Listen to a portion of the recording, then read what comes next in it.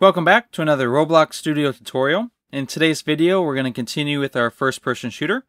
And what we're going to be working on this time is the start of a Killstreak reward system. So you can call these perks, Killstreaks, whatever you want to call it. But the basic idea is giving the player some type of extra perk or boost whenever they rack up a Killstreak. So for now, I have it set at 3, 5, and 7. And whenever you reach that particular level, it's going to light up the corresponding perk. So let me go ahead and start by getting 3 kills. Headshot.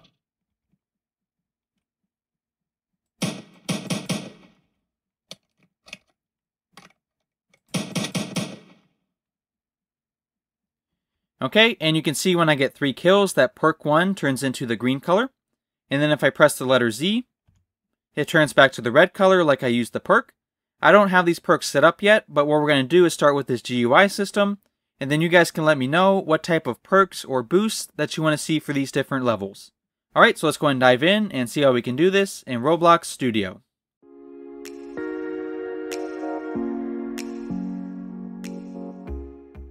Alright, so to create this GUI, we're going to go under Starter GUI. And then we're going to go inside of our Screen GUI. And the first thing we're going to do is add another frame. So go ahead and drag this frame near the bottom or wherever else you want to put it. Go ahead and resize it. For this example, I'm going to put 3 different perks in there, but if you want to include more perks, that's completely fine. So once you have it at the size that you want, you can go ahead and customize this frame to look however you want to. All I'm going to do for this frame is go down to the Style section, and then change it from Custom to Drop Shadow. After that, I'm going to be adding 3 different text buttons. I'm going to be using text buttons, but if you want to use image buttons instead, that's completely fine. So for now, I'm just going to insert 1 text button. I'm going to rename it. For the name, I'm just going to say P1 for perk 1. After that, I'm going to resize it.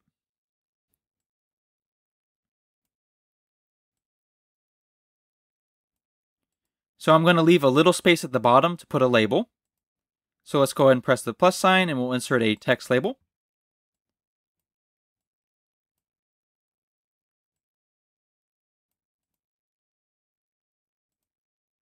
And then for this text label, I'm going to rename it.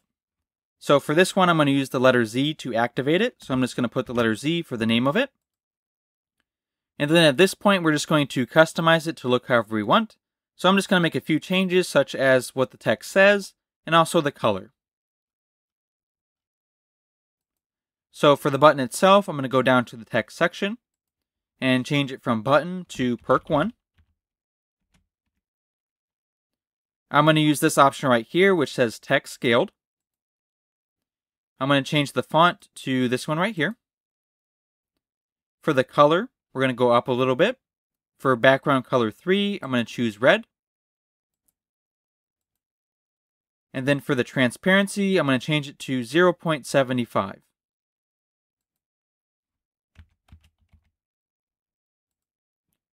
Okay, for the label, what I'm going to do is go down to the text section and just put the letter Z.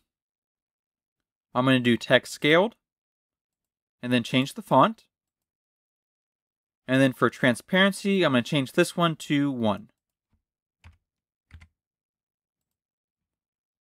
Alright, so once you have it set up for 1 button, what you can do is just select both of these items. So you can click on the first one, hold the control key, and then click on the second one. And then what you want to do is hold the control key and press the letter D to duplicate. You can just move it over a little bit, and then press it one more time.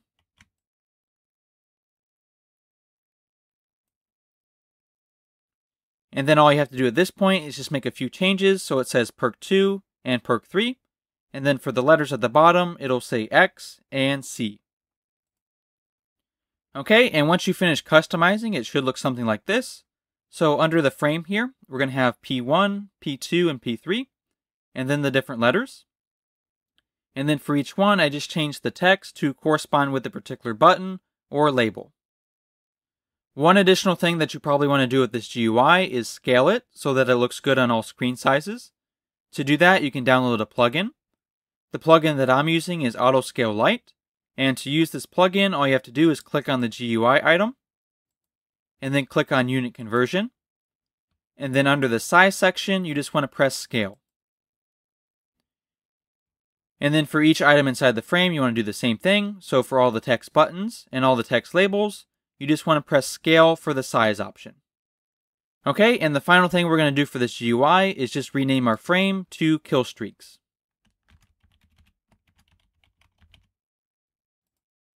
Okay, so next we're going to start working on the scripting for this. The first thing we're going to do is go under the server script service and click on our leaderboard script. We're going to be adding another int value that'll keep track of the player's current kill streak. So right below kills here, what we're going to do is we're going to say local streak is going to be equal to instance.new. And here we're going to be creating an int value.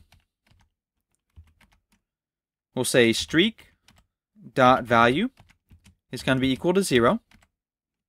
We'll say streak.name is going to be equal to streak.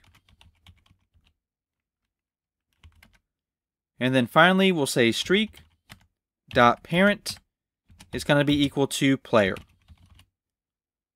If you want to, you can also store this value in the leader stats by changing it from player to leader stats. Just keep in mind that if you do that, there's going to be a few spots in the code that we're about to write that you're going to have to update as well. Okay, so once you add that section, what we're going to do is we're going to head back to our Killstreaks frame and add a local script. Okay, so in the script, we're going to start with a reference for the frame. So we'll say local frame is going to be equal to script.parent. After that, we're going to create variables for our 3 different buttons. So we'll say local perk1. This is going to be equal to frame colon wait for child. And then here we're going to say p1. Let's go ahead and copy and paste this 2 more times. This is going to be perk2 and perk3. And then here we're going to say p2 and p3. Next, we're going to create a variable for the player. So we'll say local player is going to be equal to game.players.localPlayer. Then we're going to make a variable for our streaks value. So we'll say local streak is going to be equal to player colon wait for child. And what we're looking for is the streak value. So the streak value right here is the one that we just created on our leaderboard script.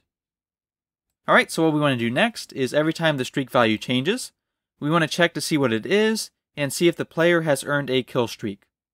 So to do that, we're going to say streak dot changed colon connect. Inside the parentheses, we're going to put function. And the first kill streak that we want to check for is when the player gets 3 kills. So we'll say if streak dot value is equal to 3. Then what we want to do is take perk1 and change the background color from red to green. So to do that, we're going to say perk1 dot background color.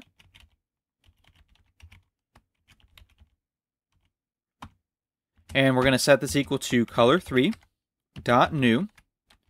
And to make this green, we're going to put 0 for the red value, 255 for the green, and then 0 for the blue. After that, we're going to say else if streak dot value is equal to 5. So this will be the next level. In that case, we want to change the color of perk2. So we'll say perk2. And rather than retype this, I'm just going to copy and paste. And we'll just change this to perk2. And then finally, we'll do one more check. We'll say else if. This time, streak.value. If that's equal to 7. Then we'll change perk3 to green.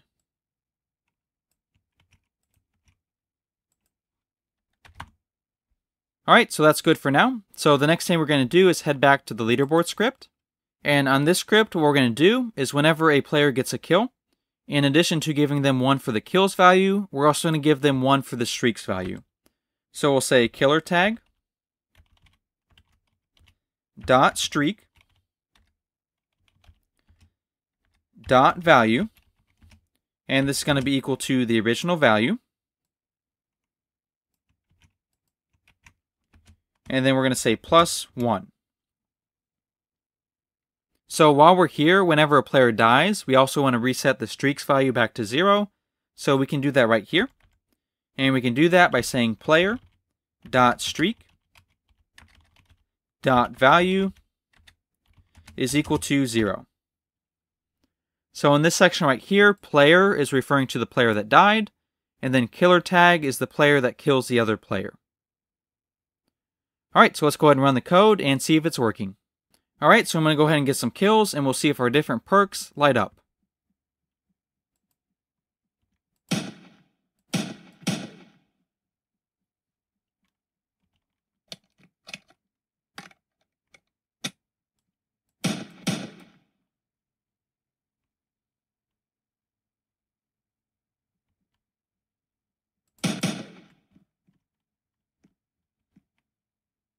Okay, so it looks like perk 1 is good. So let's go ahead and get 2 more kills and see if perk 2 lights up. Headshot.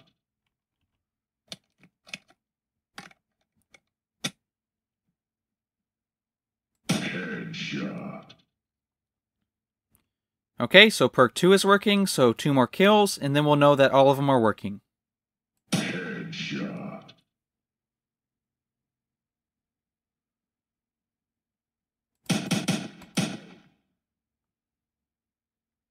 Alright, so everything looks good. So the last thing we're going to do for this video is whenever I press either the X, the Z, or the C key, it's going to change them from green back to red, just like they were being used. Okay, so to do the scripting so that when I press the 3 different keys on the keyboard, it affects the perk buttons, what we're going to do is go back under the local script that should be inside of your Killstreaks frame. And since we're going to be doing stuff with input, we're going to have to get user input. So to do that, we're going to start by making a variable for the user input service.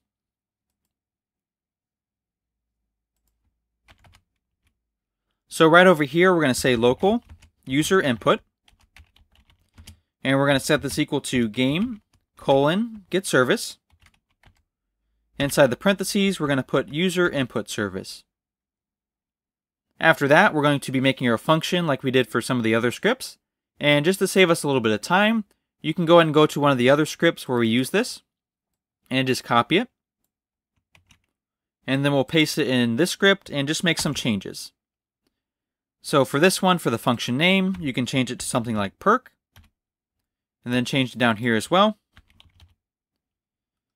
Okay, so now for this part, we're going to say for the letter Z. And what we want to do is change the perk's background color back to red. So we're going to change this part back to 0. And then for this, it's going to be 255. And then what we can do is we can copy this section twice. So we'll do copy, and then paste, and then paste. Here we're going to change it from key code Z to X, and then C. Here we're going to change it to perk 2 and perk 3. Alright, and then the next thing we want to do is just convert these from if statements to else ifs. So we'll do that one and also this one. Alright, and there we go. So let's go ahead and try it out. So what we're going to do is we're going to get a few kills to rack up a kill streak. And then we'll make sure these buttons change it back from the green color to the red color. Headshot.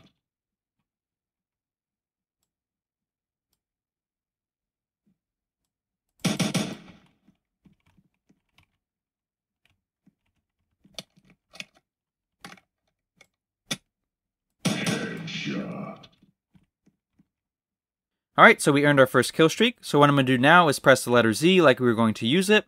And we'll see if it changes back to the red color. Alright, so that looks good. Headshot.